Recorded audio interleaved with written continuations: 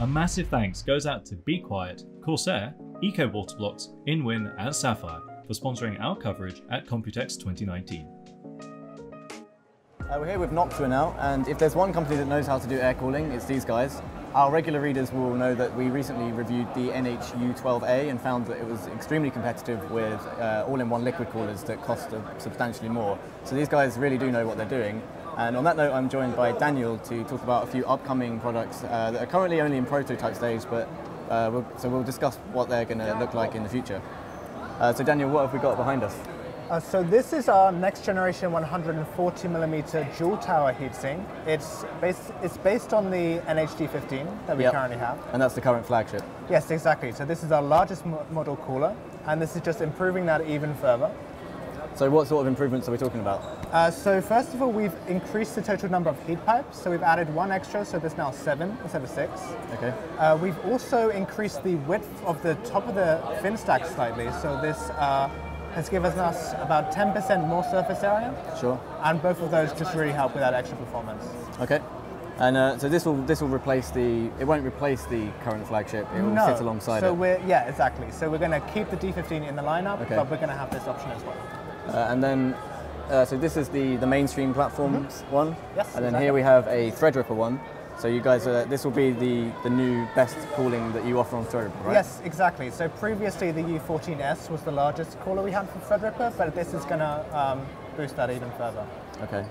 Okay. And how have you enabled support for that? So the main difference between the two coolers in terms of the heat pipes is on the original version they spread out a little bit too far, which meant that we weren't able to get a Threadripper version because it would have completely blocked the RAM in Threadripper. Sure, okay. So with this version we kept that in mind whilst designing it, and we've bent the heat pipes in a way where this is no longer a problem and it can clear the RAM just fine.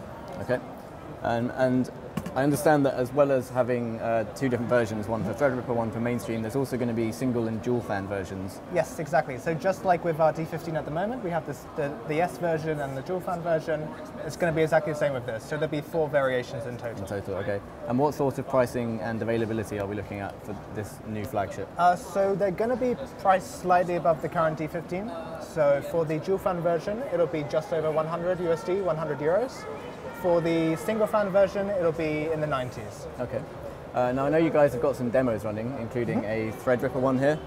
Yes, exactly. So what's going on with this demo? So this is basically just to give an idea of what the TR4 cooler can really do on a Threadripper setup. So we are just under, well actually we're currently at 435 watts. So that gives you an idea of the kind of people we're really targeting at this.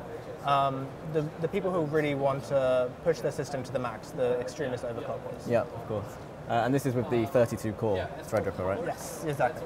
Right, okay, cool. So while Noctua is very good at making quiet cooling effective, the only way to get truly silent cooling is to have no moving parts at all. And on that note, Noctua has shown us that it's developing a new passive cooler. So Daniel, I wonder if you could talk us through a little bit of this design here.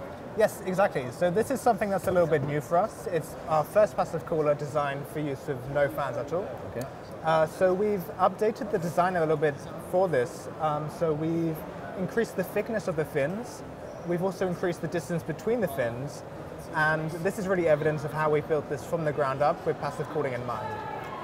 I can also see that air appears to be able to get through kind of whichever way you look at it. Yes, exactly. So we've tried to kind of expose it as much to help with natural convection, which this really relies on. Sure. And what sort of CPUs are you going to be able to cool with this? So any regular socket, obviously not TR4, but pretty much anything else this will be able to have. And I think on that note there's a demo here. Yes. And this is a 9900K with a mild overclock, is that? Yes, yeah. Yes, exactly. I mean, in our tests we were seeing it about 3.8, but this is about 3.6 at the moment. Okay. About 120 watts in a completely fanless system. So the case is also completely fanless? Yes, so this is a quiet PC case. It has very good natural convection, which this cooler really needs if you want that kind of performance. But yes, in a completely fanless case like this, you can still get a really good performance. What about a more normal case of front to back airflow? Is that going to be suited to this kind of cooler? Honestly, you do need one that's kind of designed for passive cooling. It has to work together. Yeah, you need something with good natural convection if you want to see those kind of performance. Okay, cool. And so what sort of release date are you looking at? Are you targeting around next year or? So this one is probably going to be at least another year. It is still a prototype. There are likely things that are going to change, and we're looking into some different options. But it's something that we're getting good performance with at the moment. So yeah, it's looking pretty positive, and hopefully next year. So yeah, well, hopefully next year at Computex we'll see the final version. Hopefully. Cool. All right, that wraps up Noctua. Thanks for taking us through that, Daniel. No problem. And we'll catch you in the next one. So with the previous model, they would have blocked the RAM because they moved too far out on the Predator.